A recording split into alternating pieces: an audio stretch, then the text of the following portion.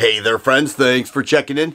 I'm making this video called 10 Mistakes That People Make at the Gun Range as a follow-up from the video I made last week called 10 Mistakes That People Make at a Gun Store. We are seeing record numbers of people enter the gun world, just thousands and thousands of guns being sold. Recently, in the past couple months, these people want to go to the range, they want to shoot their guns, and that is good, but so many mistakes are being made, and they always have been. So I'm hoping this serves as an educational tool to help somebody out. Now, before we get into this, indoor ranges, outdoor ranges are very different. They have a different set of rules. Most ranges don't want you to do mag dumps in the lane. All right, I remember a while back I was at an outdoor range and the range officer yelled out a command and I got yelled at because I needed to back up about this much. There was a line on the ground. I didn't understand what was going on. I backed up a little bit and it was fine. But that just goes to show you there are certain things you may not understand. We need to try our best to understand those prior to entering the gun range. So let's go.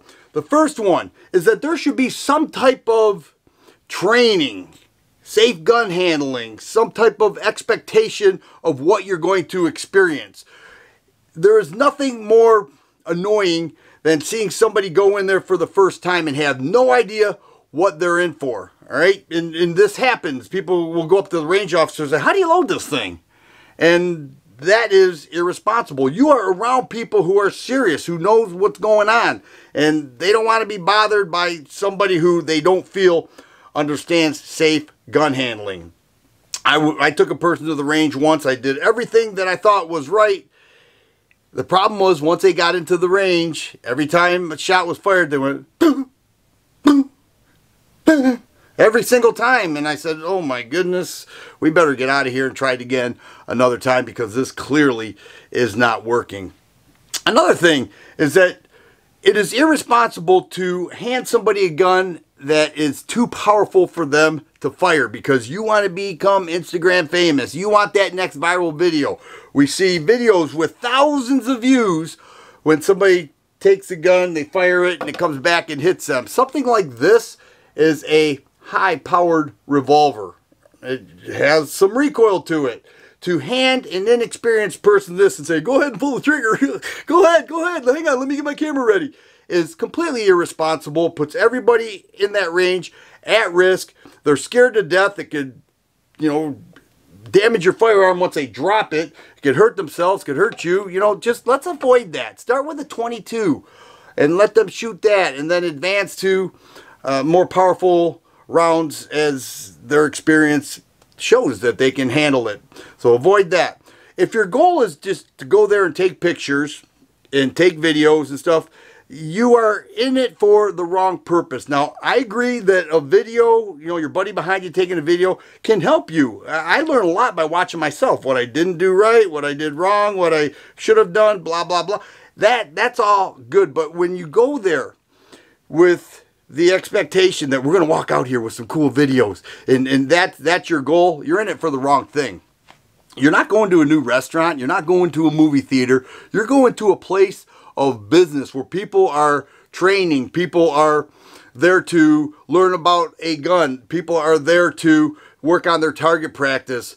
And if you're not in it for that, then you know what? Just go away and come back when you get your head screwed on tighter.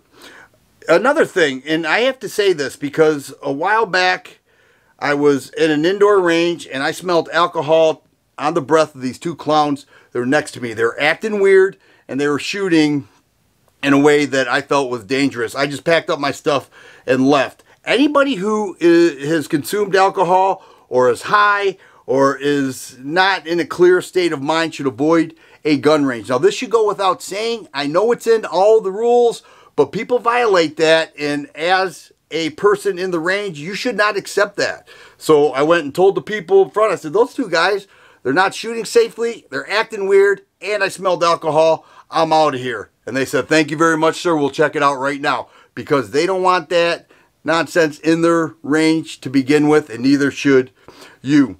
The lack of muzzle and trigger discipline at a range is in many ways haunting. We see people that are are shooting, then they need to adjust their glasses. Maybe they're fogging up and they go like this. Or they'll go like this.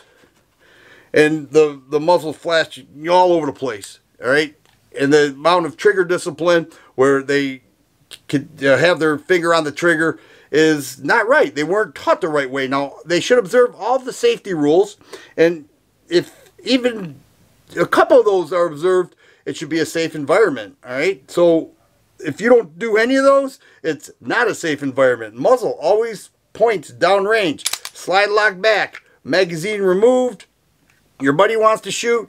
He comes up or she comes up and shoots. And they make the gun ready. And that's the safest way to go.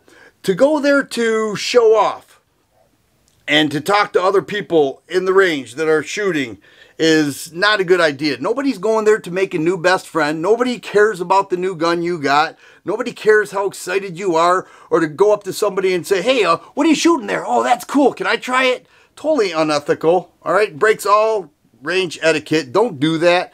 You know, go rent the gun that you want to shoot. All right. Pay a little bit of money. It's not cheap.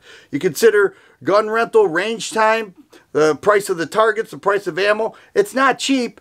But you're going to have to do that if you're going to take this seriously. If that's what you want to do. You want to learn about the gun? Learn about the gun, but inside the gun range is not a good place to do that. And nobody wants to be bothered. I certainly don't. So stay away and mind your own business. To turn around with a loaded gun happens more often than you think. Just ask any range officer. Somebody will be shooting and they'll go, dude, did you see that group? Hey, put it out like that. And they turn around with the gun pointed right at their buddy. They already swept whoever was on this side or whatever the case. Muzzle discipline, trigger discipline, very important. Observe the safety rules. You shouldn't have a problem. And that goes with this one.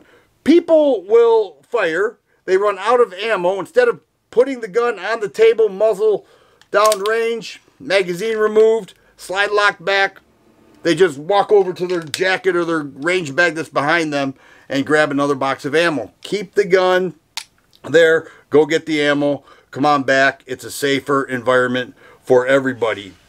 To perform gunsmithing at a crowded range, or not even a crowded range, you know, there's one thing if you are with buddies and you're at an outdoor range and you're amongst friends and you're checking stuff out, you're adjusting the trigger. That's one thing, and I find that acceptable. However, when you are around a lot of people and you bust out your tool set and you start monkeying with everything, that's not the place to do that. And range officers will tell you, hey, what are you doing? You know, we've got gunsmithing services. There are other places in this range for you to do that. To come out here and take range time away from somebody else because you're playing around with your gun is not a good way to go. I understand everybody wants to make the adjustments. They want to live fire it. But timing is everything, and use good timing. There's a time and place for that. Choose wisely. Another thing that's kind of crazy is that, as tempting as it may be, after you put a bunch of holes in your target, don't go shoot the target at the lane next to you just because they don't have as many. You're going to upset people, and once again, people are not there to make a friend from you, okay? They're not looking for a new best friend. They're there to take care of what they want to take care of and then leave. I have found this to be true in every range I've ever been to. Nobody wants to be bothered, and if you're shooting their targets, you are bothering them. So those are my 10 mistakes that people make at gun ranges. I'm sure there are a lot more. Go ahead and let me know in the comments, and perhaps we'll do a part 2 to this video. And be safe out there and use your head when you go to a gun range. If you like videos like this, please subscribe and share. I always appreciate the thumbs up button. Thanks for watching, and you guys be safe.